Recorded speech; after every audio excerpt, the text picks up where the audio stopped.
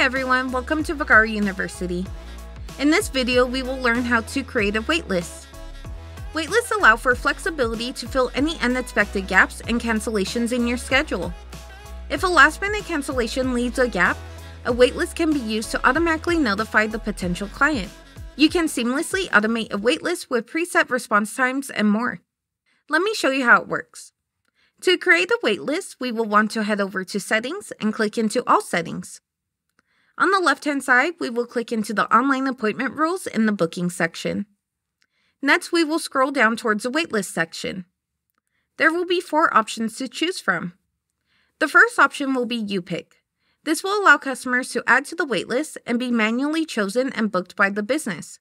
This will be your default option. The next option will be Moneymaker. This will offer appointments based on the services waitlisted.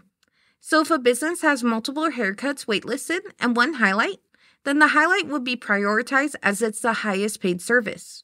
You could select an amount of time allowed to respond before being offered to the next person. The third option will be First in Line. This will offer available time slots based on who was waitlisted first.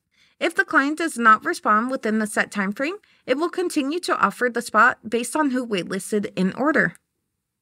The final option will be Instant Book.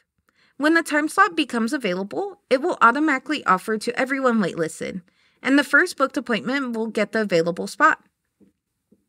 I'll go ahead and select Moneymaker and adjust my time to respond to 6 hours. The toggle below will allow clients to add to the waitlist.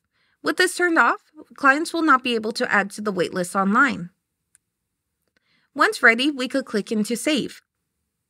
If the business wants to add to the waitlist internally, they could simply select a time frame in the calendar and select Add to Waitlist in the menu. From here, they could select their service, dates, and time frames. Employees can be adjusted, but I will waitlist for John specifically. Lastly, you could add in your client and click Add to Waitlist. Once added, the waitlist customer will appear in the notification panel. From here, we could browse availability and book manually, or the system will trigger a notification when the preferred time frame and appointment is available. Online, your customers can book like usual, and if their preferred day is taken, they will see an option to add into the waitlist. They could select their dates and timeframes and even add in any additional days.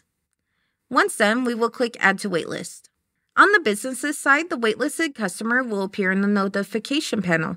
I can now see my waitlisted customer and even click View to expand. If a blue icon appears, it means that this customer was notified about the available time frame and will follow the time frame to respond.